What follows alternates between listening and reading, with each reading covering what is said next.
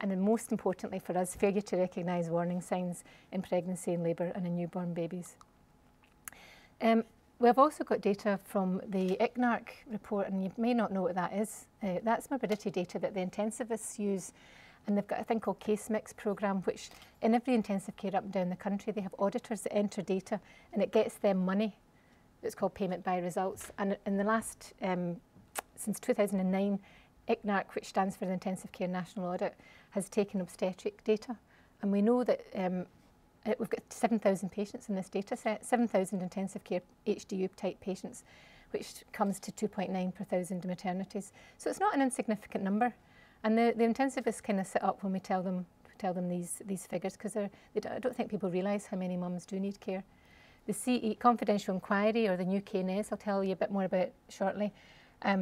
They showed in sepsis there was 4.7 times 10,000 of 10,000 maternities. Things like sepsis, even before the report was released, there was an emergent theme brief, and there were so many national guidelines, robust protocols, stuff like that in place, and you could see that sepsis then fell to the third cause of maternal mortality in the most recent report. So, I mean, coming to the next topic, so if we take one step forwards and have a look, what about morbidity? For every one woman who dies, there are nearly 100 to 120 women who are seriously ill and who probably could have died. And the problem with maternal morbidity is it's difficult to quantify. In fact, this report, I had read it only a few weeks ago, and it was quite an eye-opener. In fact, what the report contains is quite as shocking as the title itself. And this is a global perspective of maternal morbidity. If we are referring to somebody who's had pulmonary edema after preeclampsia as maternal morbidity. Their oxygen dissociation curve and the haemoglobin holding onto the oxygen and act in different ways. And it's to do with whether you've got a lot of acid in the body. For your hydrogen ion to go up and temperature, and it shifts the curve up, makes it act differently with oxygen. So there's lots of different states. But just remember that the haemoglobin has an effect, and that's why when you get to SATs of 90, it's bad news, and don't go there. So as I say, there's acid base, we call it hemostasis, and that's like the balance of acid base in the body. And the lungs and the kidneys are the two major areas that are important in metabolism. The haemoglobin, protein and phosphate, we talk about buffers, and they're just things that collect acid. And the haemoglobin's a big, intracellularly, hemoglobin takes acid, proteins and phosphate. And then outside the cells, it's proteins and bicarbonate. I'm sure you've heard of bicarbonate. And that's why when we do acid base and acid gases, we have to have all these other things in. Our Muse charts. Okay, you happy with those results? Do you want to do anything? Oh, now then. We haven't treated blood pressure yet, have we?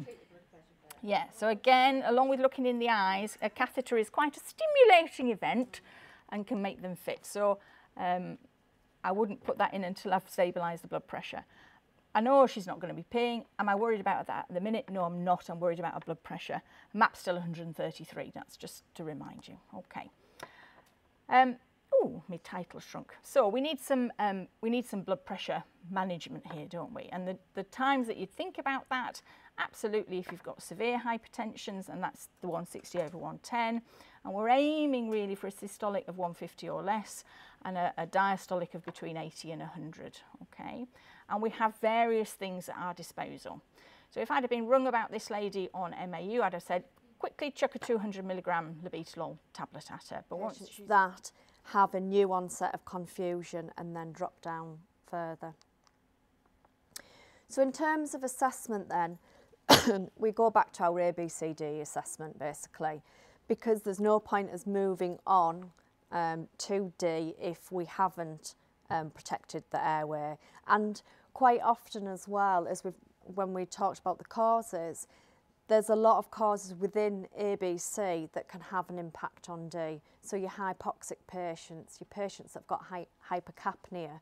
So maybe you might have patients that come in with asthma, that maybe have had an asthma attack and might have a bit of a high carbon dioxide level and a bit hypoxic, might have an impact on their conscious level.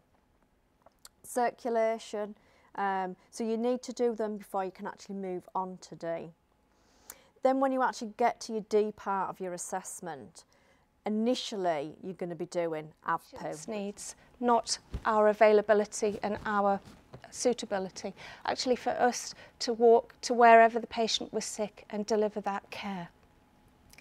And that's not just between in our hospital, but we have networks between critical care units in other areas. So there's a North of England critical care network, and we liaise with them regularly in terms of facilitating bed delivery to patients who need it in a timely manner.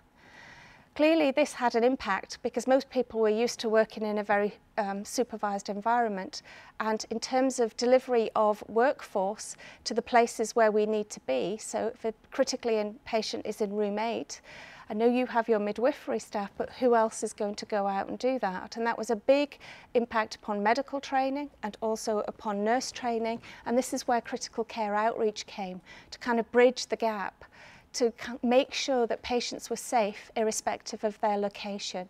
And it's something we review failure to rescue cases and look back through RCAs from serious untoward incidents.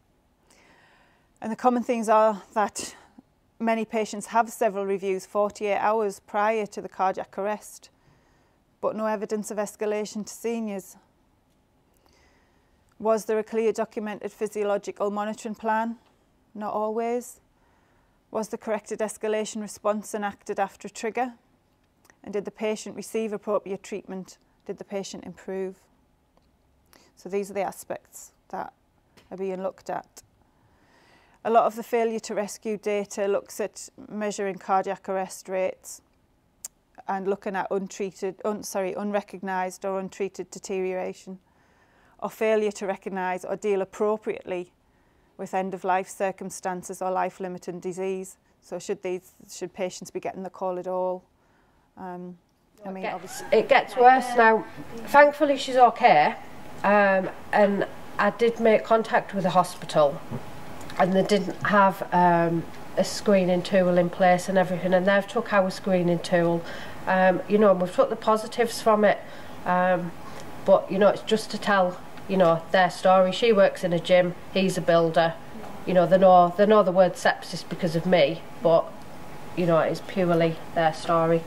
It's like we're quite scared of the word though, aren't we? Like when she said, have I got sepsis? Yeah. Like the midwife didn't want to say yeah. Yeah. It's like as if it's a really scary word. Yeah. Like, you know, if you've got a blood infection, you've got sepsis, it doesn't change. It just sounds scary, doesn't it? So it people does. try and avoid it. And that's a lot of the education we do across the wards here. You know, we say, please tell them it's sepsis, but you will always get somebody saying, oh, don't worry, your grandma's just got a urine infection. No, she hasn't, she's got sepsis, and until we say it, the public won't recognise it. And I know that I had several failed attempts off the ventilator. I can't get my words out. I had, as Jacqui explained, I had several chest infections which developed into sepsis, antibiotics. Another complication was I kept getting pneumothoraxes. I had I've got 12 scars, but I had more than that, and they just kept blowing, and the more pressures I put on, the more pneumothoraxes I got. In fact, they actually set up a tray at the end of my bed because I had that many at one point. But as a consequence of all that, being in ITU for 3 months, I suffered from extreme muscle disuse, and I had stiffness in my joints, and that was all because I was immobile for such a long period of time. I suffered with real bad shoulder pain. I couldn't walk, couldn't stand up, had no coordination, couldn't hold a pen, at one point I couldn't lift my head off a pillow. But potential risks and complications with virtually anything we do, but the significant ones, the ones that can affect morbidity and mortality, I will pick out. Okay, obviously as we move towards regional anaesthesia, that is where we start to have, you know, the input of the anaesthetist, and that's where obviously our expertise lies, but that's also where some of the more significant problems can occur. Entonox I've tacked on the end, I won't be talking about that. First thing I need to talk about is opioid use. Overdosage. It's difficult to overdose a pregnant woman, and I was pondering about how it could happen, and that was the sort of list I came up with. That you either prescribe it wrong or it's given wrong. You know, you give the wrong amount. You know, certainly in theatres we have 60 milligram vials of morphine that if you don't pay attention to and you think it's a 10 milligram vial, you could quite happily give someone 60 milligrams. Complicated problems of people with previous heart surgery with mechanical valves, etc. But the absolute numbers of them you'll see are actually quite small. So in terms of who should get reviewed by somebody who is expert in inverted commas, by which I mean a cardiologist with some interest in this, it should really be anybody who is known to have pre-existing heart disease to err on the safe side, or indeed anybody who you happen to notice has a sternotomy or thoracotomy scar, because if they've got a scar in their chest and they can't give you chapter and verse on why they've got that, you really want to dig deep to find out more about it. And if nothing else, it's worth remembering that lesson, because you'll see more and more of these women who have often had quite complex problems but can't tell you much about it. So in terms of acquired heart disease, I don't have an awful lot on this because we don't know much about it. It is an increasing problem. We are seeing women who have had heart attacks. Blood returning to the heart, which leads to a fall in preload and cardiac output. And this can actually be severe enough for the mother to lose consciousness if she's laid supine. And then the aorta, when it's compressed, the main problems it causes are, firstly, it reduces the blood flow to the placenta, so it's clearly not good for the fetus. And also the maternal renal blood flow is markedly reduced. So the fetal transplacental gas exchange would be compromised. So this is why the left lateral tilt is always done when we need to lay ladies supine. And general anaesthetic and spines were... That was published that year. There was quite a bit written about early warning scoring systems. And they specifically gave this example, which was from Scotland, and held this up as a model that people could aspire to. And then not much was said until this document came out in 2011, and Audrey was one of the authors. There we go. More examples were given. One from Liverpool, one from Shrewsbury and Telford. And they all look very familiar, and this, of course, resembles the chart that you'll all be familiar with from this hospital. And this, I've just put this up, this just reminds us of the flow of information that should happen in a good early warning scoring system. So you can have non-clinical stuff doing the first bit, the measuring of blood pressure, measuring of heart rate, that's fine. And then somebody with some degree of knowledge and skill has to... Again. So, thinking about respiratory changes, you get an increase in your respiratory rate and an increase in oxygen consumption. The increased respiratory rate leads to a decrease in your arterial carbon dioxide levels, and you have a decreased ability to buffer and an increased susceptibility to acidosis. You can see from the diagram there, the lungs are pushed up by the expanding uterus and the intra-abdominal content, so you're reducing your, to think about simply reducing your reservoir of oxygen. So at the same time as your body's using up more oxygen, your ability to store oxygen in your lungs is reduced, so that if you stop breathing for any reason, your time to hypoxia is reduced. And then if you hear about people talk about hypotonic solutions and hypertonic solutions, they're referring to sort of what is normal for plasma. And osmolality is tightly controlled, and water will move across these cell membranes, so to try and balance osmolality throughout the whole body. And as I say, water will move to try and minimise changes in osmolality.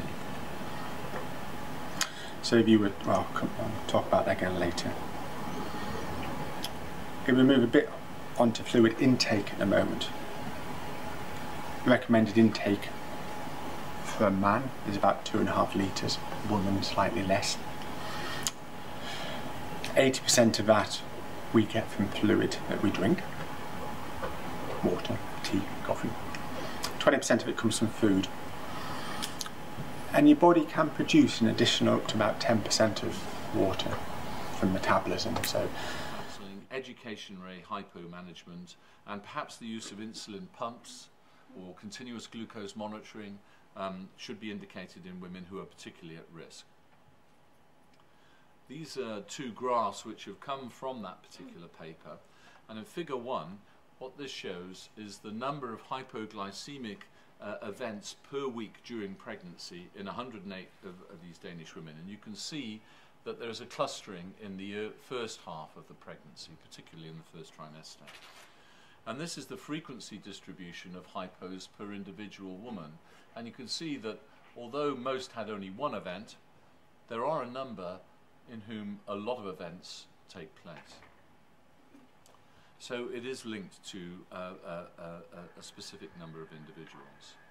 Now the problem with hypoglycemia is that everybody does a Captain Mannering and starts to panic when a woman gets hypoglycemic, okay? And it's really important. The first thing is measuring kidney function. You don't want to be going around doing 24-hour creatinine clearance. It's a pain in the arse, it's messy, it's inaccurate, the women don't collect it properly, it's difficult. So you stick to your serum creatinine, that's all you need to do, okay? Nothing fancy, just stick to your serum creatinine. And the magic number, if you like, is 120. And we'll come back to this in a bit, why that's the magic number, but women who have a serum creatinine and it's greater than 120 at conception, they're in a high risk group automatically, okay? Most young women of childbearing age will have, with normal renal function, will have creatinines about 60 or 70, even 40 or 50. And we have pregnant women where we check renal function and their serum creatinine is about 30 or 40. So what would many people would consider as a normal serum creatinine, in this lab that's about the upper limit of normal, that's actually really too much on the clotting test, because you will find that they can lead you astray a bit. So in pregnancy, as I say, women are prothrombotic, and that's to protect against bleeding. So you get a rise in factor VIII levels, rising fibrinogen levels, a rise in von Willebrand factor and protein C levels, and a reduction in protein S levels. And you also get reduced fibrinolytic activity. So the idea is that you hang on to your clot longer. So things like Pi1 and TAFI are increased, and your plasminogen and tissue activation factor are reduced. Now, TEG or thromboelastography has become the kind of in and fashionable way to look at coagulation. Has the advantage that you can do it as a near patient test, and it's very rapid, and basically, if you haven't seen it, this little sort of thing turns around, and it's the time it takes that antibodies, again a crucial issue in these people. Presence of anti-Ro and anti-La antibodies, whether they are there or not, and that makes an important part, as you'll see. And then we'll just talk a little bit on neonatal lupus, not particularly that great deal. So pregnancy in lupus. Now about 60% of pregnancies can cause a flare-up of lupus, really. So disease activity. Flare-ups can occur up to in 60% of pregnancies. And they're very difficult to diagnose a lot of times, because things like hair loss, skin rashes, a bit of proteinuria, a bit of renal impairment, arthropathy, joint pains, all these features, fatigue, all these are part of normal pregnancy as well, or somebody's developing some pregnancy-related complications rather than underlying connective tissue disorder. So it becomes very, very difficult, and you can't also predict who is going to develop that. That's the difficult bit as well. When we look at the lupus, the Kama stuff from London basically published this paper looking at the risk factors for poor outcome in people who have had lupus. And what they found was pulmonary hypertension, presence of chronic kidney disease. A lad called Wayne Jowlett down in Nottingham, again, last millennium. They decided they would change the connectors on spinal needles. It took a huge amount of work to make sure you couldn't put a syringe of any old stuff on the end of a spinal needle and inject it in, okay? You can still take a giving set of any old stuff in 2015 and connect it to an epidural. And it happens regularly. Okay? Why? Why have we allowed that to happen? It still happens. These are real examples from the National, obviously they've not taken the pictures at the time, they've mocked them up with mannequins. That's a baby's tracheostomy, and someone stuck an NG feeding tube in the end of it because you could connect it. That guy's got up, gone to the toilet, disconnected his blood pressure cuff, come back and someone's disconnected his blood pressure cuff to his IV line. Effect, air embolus, dead. It does say on the bottom, do not do this. The situation is not ideal. They don't have all the equipment they could possibly need, and they don't have as many team members as you will have in the A&E department. The handover at the primary survey is absolutely crucial, and a common error that you'll see when major trauma patients are managed is that everyone is so keen to do something for the patient that they will dive in before the handover is completed. The problem with that is that this is the only opportunity you've got to gain the information from the people who've been out on the ground and seen what happened. For this reason, you need to have a pause while you listen to the handover and try and absorb the information, and B, a systematic process of handing the information over. Now, there are a multitude of different systems, and wherever you work, they will follow their own pattern. But just to give you an example of one with which I'm familiar, the at-missed system just gives you the age of the patient, the time they were injured, the mechanism of injury,